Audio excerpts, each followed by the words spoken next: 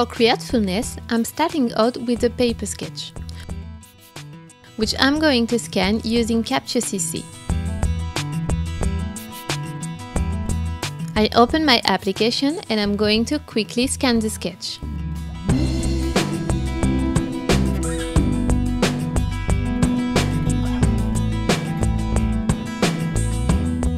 I can also quickly improve my photo, save it and rename it.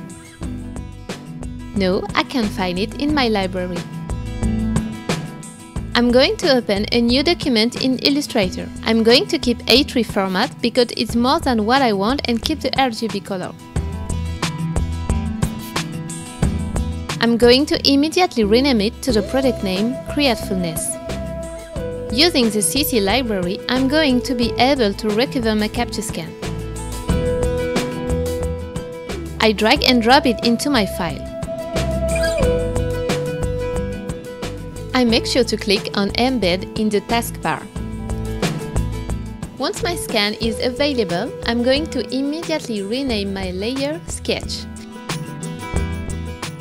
And I'm going to double-click on a layer and tick Template Mode.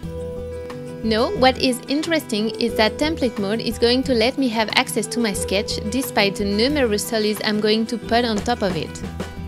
I open a new work layer and now I'm going to use Path Mode to show you how I can have access to my sketch at all times. I made this big solid circle. I activate Path View.